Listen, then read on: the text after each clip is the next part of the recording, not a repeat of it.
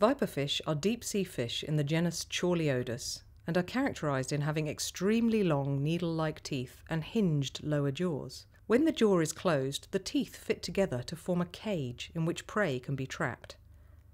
The teeth are so large that they do not fit inside the mouth and instead pass outside the head, close to the eyes.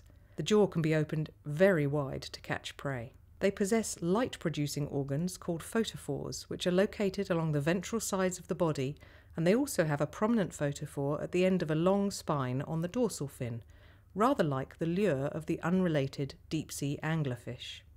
Our specimen comes from the North Atlantic.